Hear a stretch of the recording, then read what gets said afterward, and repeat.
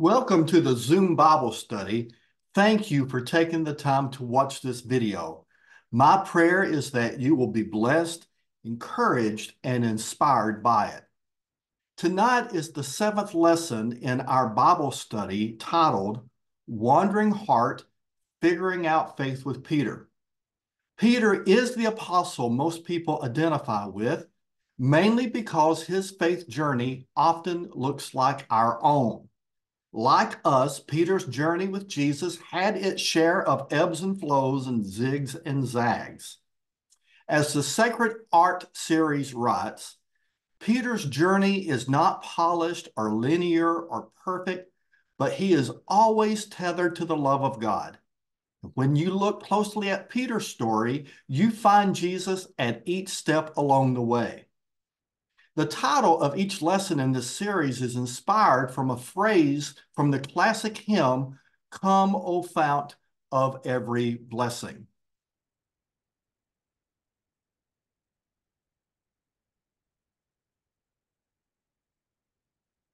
This series, the series from Sacred Art, does not cover Peter in the book of Acts. So the lesson tonight is totally from me. Fortunately, I didn't use all their lessons, so I still have one unused phrase from Come, O Fount of Every Blessing. So tonight's lesson is, here's my heart, based on the hymn's last line, here's my heart, oh, take and seal it for your very own. I actually think that line fits the Peter that we find in Acts. In our last lesson, we looked at Peter's Easter experience as well as the one-on-one encounter with Jesus in John 21. And in that encounter, Jesus forgives and recommissions Peter after his Holy Week failures. And Peter does not waste the new beginning that Jesus provided. You can see an outline that I've given you about Peter's actions in the book of Acts. Everything from how he stepped up to preach on Pentecost, and then in the next chapter, chapter 3, he and John heal a disabled beggar. Then Peter preaches at the temple. And then in chapter 4, Peter and John are arrested and appear before the Jewish council. In chapter 5, the apostles are imprisoned, and Peter is the spokesperson for them. In chapter 8, Peter and John are sent to preach in Samaria. Remember, they weren't too crazy of Samaria when Jesus was walking with them. And then in chapter 9, Peter heals a paralyzed man in Lydda. And then in chapter 9, Peter raises Dorcas, whose Hebrew name was Tabitha. Peter raises Dorcas from the dead in Joppa. As you can see from this outline, the Apostle Peter dominates the first part of the book of Acts. And here's what I want you to notice. There are no traces of the stumbling and bumbling Peter who often spoke before he thought. There are no traces of the 2 steps forward and then 1 step back Peter. And the Peter who was timid and scared and hiding behind locked doors, that Peter is gone. We now see a Peter who is bold, a Peter that is aggressive. And whenever he was questioned by the temple authorities, and later when Herod Agrippa I ramped up his persecution of the church, Peter never blinked. So what is the explanation for this drastic change in Peter? The resurrection of Jesus. Jesus' forgiveness and recommissioning of him. And of course, anytime you deal with the book of Acts, you're dealing with the power of the Holy Spirit. When Jesus was vindicated by God by the resurrection, And when the apostles encountered the resurrected Jesus, seeing with their own eyes that the power of death had been defeated, it transformed them and gave them a boldness that not only changed themselves, but changed the world. When death, which was the empire's ultimate weapon, was made moot, fear was gone. Nothing held them back. Let's remember that we too should live transformed and emboldened and spirit-filled lives in our world. The power of the resurrection and the power of the Holy Spirit is available to us as well. Now, the primary passage for tonight's Bible study is the account of Peter's visit to the Gentile Roman centurion named Cornelius. It was one of those pivotal, history-making moments of the Jesus Revolution. Now, the account is too long of a story to read in this brief Bible study. If you want to read all the details, it's found in Acts chapter 10. And I'll do my best to summarize it and point to a few highlights. Cornelius was a Roman military commander who lived in Caesarea. Cornelius, in Acts 10, is described as a devout, prayerful, and generous person. He receives a vision from God, and in that vision, he is instructed to send for Peter, who was in Joppa. Meanwhile, back in Joppa, God gives Peter a vision. In the vision, Peter sees a large sheet lowered to earth, and on it were all kinds of unclean animals and birds and reptiles. A voice tells Peter to get up and kill and eat the food. But Peter pushes back because Scripture had told him to avoid unclean, non-kosher foods. But then the voice responds, "Don't call anything profane that God has made clean." As we like to say in the United Church of Christ, our God is a God who is a still speaking God.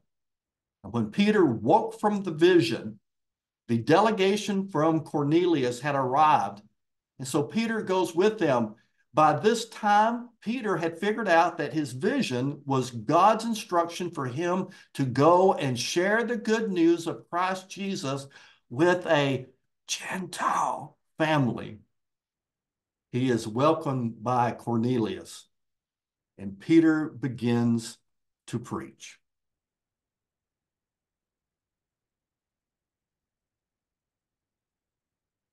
So Peter said to them, "I truly understand that God shows no partiality, but in every people, anyone who fears God and does what is right is acceptable to God.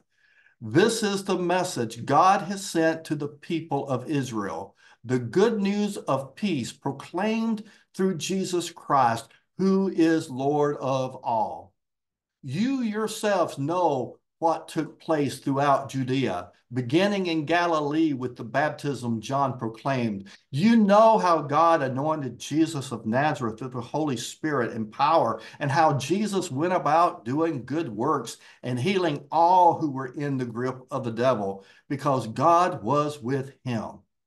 We are witnesses to all that Jesus did in the countryside and in Jerusalem.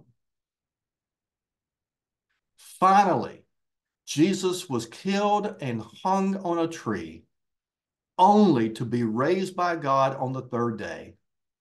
God allowed him to be seen, not by everyone, but only by the witnesses who had been chosen beforehand by God. That is, by us, who ate and drank with Christ after the resurrection from the dead. And Christ commissioned us to preach to people and to bear witness that this is the one who's set apart by God as judge of the living and the dead. To Christ Jesus, all the prophets testify that everyone who believes in him has forgiveness of sins through his name. And that's Acts 10:34 through 43. As Peter preaches, the Holy Spirit falls upon the Gentile believers, and later Peter baptizes them in water. It is through Peter that the gospel initially crosses the boundaries to include this huge group of people known as the Gentiles. Pretty much everybody but Jews. So that means no more exclusions. The good news of the kingdom of God is inclusive. What we have in Acts 10 is a snapshot of the kingdom. Jews with Gentiles, Gentiles wanting to be with Jews.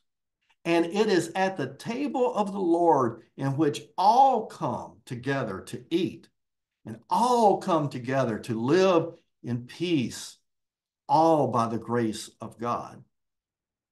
And here's why I think this is even more important. Later, when the Jerusalem Council assembled because of Paul's outreach to the Gentiles, in which he preached that Gentiles did not need to be circumcised nor keep the Torah in order to be Christian, it was Peter who took the side of Paul by telling the council about his visit with Cornelius.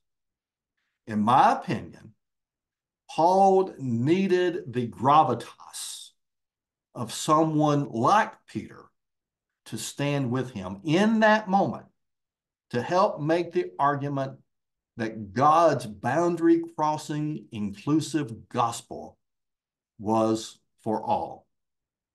Now, Paul and Peter had some disagreements later on, but in that moment, they stood side by side. And from that moment, Paul became the apostle to the Gentiles. Peter played a pivotal role, though, in making that happen. And the after effect of the council was that Christianity would spread to the ends of the earth. What a life. What a journey. Peter had dropped his nets, walked on water, professed his faith, been rebuked, received foot washing, denied Jesus, witnessed the resurrected Christ, was forgiven and recommissioned, and truly became that rock that the early church needed. And I hope that throughout this series and looking at the life of Peter, that we take inspiration from his story. His story became a part of God's story, and it changed history. And let us remember that our lives and our testimony are just as important. And our stories, too, become a part of God's story. Through the ups and downs, zigs and zags of our faith journey, may we know, like Peter knew, that we are forever tethered to the love of God so that we, like Peter, can give witness to the life-changing, world-changing, inclusive, loving, and victorious gospel of Christ Jesus and the kingdom of God. And may we collectively pray that last line of "Come, O fount of every blessing." Lord, here's our hearts. Oh, take and seal them. Seal them for your very own.